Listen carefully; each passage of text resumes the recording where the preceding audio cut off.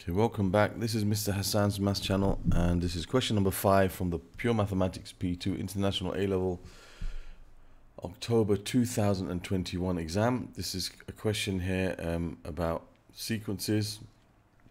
It says a company that owns a silver mine extracted 480 tons of silver from the mine in year 1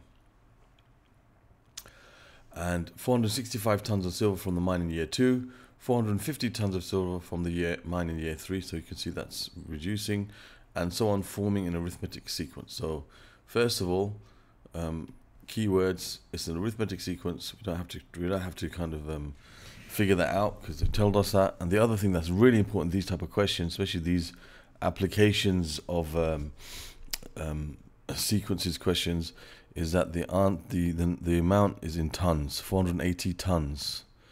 Okay, in tons. So that's very important for us to realize, because when we write answer down, many students don't write the unit down and they put 480. Okay, they don't write the 480 tons and they lose marks. So you must make sure that you take note of that. Okay, so they're asking us to find the mass of silver extracted in year 14. So this is an arithmetic sequence, and they're asking us for the mass in a particular year. So we're looking for a particular term. We're not looking for a sum of terms in this part of the question. So we're going to be using the formula UN equals A plus N minus 1 times D. This is for an arithmetic sequence, and this tells you a particular term. Now we need to know what A is, which is the first term, which of course, this is 480 tons. I'll write 480, but we know that's in tons. The common difference is how to get from one term to the other. So you take a term and you subtract the one before it, and you can see each time when you take a term and subtract the term before it, you get negative 15. Negative 15.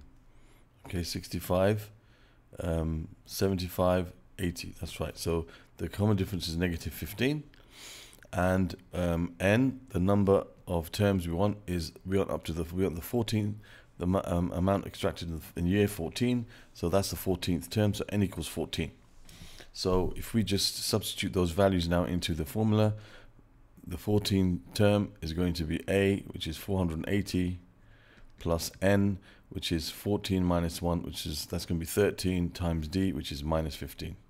N minus 1 will be 13, so that's going to give us our answer. So we just take a calculator, 480 plus 13 times negative 15, and that gives us 285. So you can say 14 is 285. Okay, therefore you can say in year 14,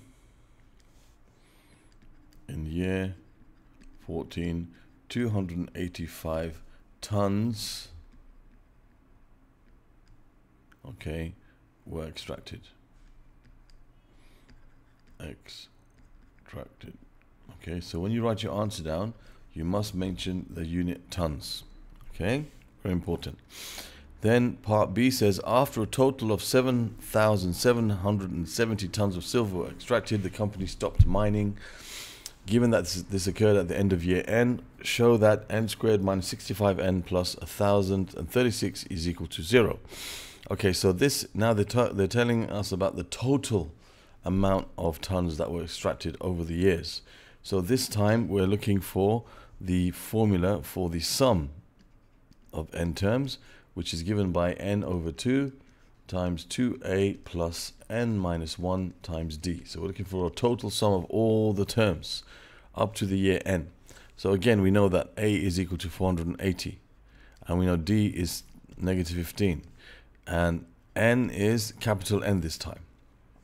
We're going to use this formula now. So we say the sum of we also know that the sum for this number of years, n years, is 7,770. So we can basically just replace these things in this formula. So I can say that n over 2, so capital N over 2, times 2 times 480, 2a, plus capital N minus 1 times d, which we know is negative 15, times negative 15 all of that is going to give you 7,770. So I can multiply everything by 2, and I can also expand this bracket. So 960, and I'll have minus 15, that's be minus 15n, and plus 15 is equal to 7,770 times 2. So 7770 times 2 gives you 15,540. 15,540. Okay, so now I can simplify this. This is n, and this is going to be 975 minus 15n is equal to 15,540. So this gives me 975n minus 15n squared equals 15,540. Be careful here. Okay, so now if we rearrange this, we can bring everything onto the side where the n squared would be positive. So I'll end up with getting 15n squared minus 975n plus 15,540 equals 0. And we have to show this, so I'm pretty sure that if we divide by 15, we will get these numbers. So n squared minus, let's just to make sure, divide this by 15, you get 1036, and 975 divided by 15 should give us 65. Yes, it does. So that's negative, that's minus 65n. So now we have shown exactly what we have been asked to show. So as required, we have now shown that. Okay, so we just used the sum formula and replaced the sum with 7,770, and we have all the other information. And there's the answer to part B. Now for part C, it says hence state the value of n. Okay, so now we need to basically solve this equation. So you have n squared minus 65n. 65n plus 1036 is equal to 0. Now to solve this equation, we need to factorize this. It's worth 1 mark. It's a bit strange actually, to be honest, because they do state that in, you know, P1, P2, you should use the quadratic formula to show you're factorizing. So it's always safer to do so. In a case like this, you can either, to not use the quadratic formula to factorize, to use a quadratic formula to solve a quadratic equation, or use factorizing, sorry. To factorize this would be a bit difficult, just like, you know, to think of numbers that multiply to give you this and add to give you that. You know, they're both going to be negative. But it might be difficult, so it might be quicker for you just to quickly use the quadratic formula. So you have n equals minus b, so it's minus, remember the quadratic formula is x equals minus b plus or minus the square root of b squared minus 4ac all over 2a. So you have minus b, which is minus 65, plus or minus the square root of b squared, which is going to be negative 65 all squared, minus 4ac, so 4 times 1, which is the coefficient of n squared, times c, which is 1036, all over 2a, which is 2 times 1. So this will give us, if we use the quadratic formula, we'll end up with 65, because that's going to become positive, plus the square root of 65 squared, because again that will be positive, minus 4 times 1 times 1036 all over 2 times 1, which is 2. Now that gives us 37, or, and we have the other value when you put a minus there, 65 minus, or 28. Alright, so we have two answers, they're both positive. Okay, so which one do we choose? Some people say, oh, we can't, if it's a negative one, we reject the negative one.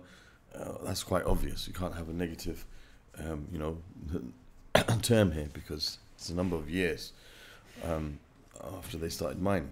Now, the key here is to look at the question where it says, after a total of 7,770 tons of silver were extracted, the company stopped mining. So they would have reached that sum when n is 28. Okay, and then they would have stopped mining.